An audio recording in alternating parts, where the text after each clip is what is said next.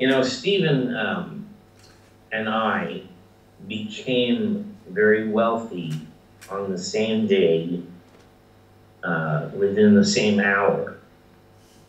But then Stephen went on and became a billionaire. And that's like having a very hostile pet. You know, you have to feed it, you have to pay attention to it. If you don't, he will punish you. And I'm glad it's his problem, not mine. But we were there in the room together when we both got the phone calls that said, blah, blah, blah, blah, blah, blah, blah, and you're a millionaire. And my father said that I made a sound unlike any sound he'd ever heard.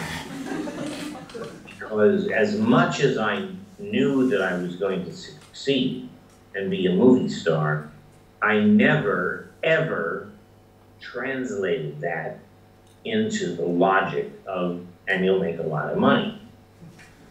And it just came out of the blue.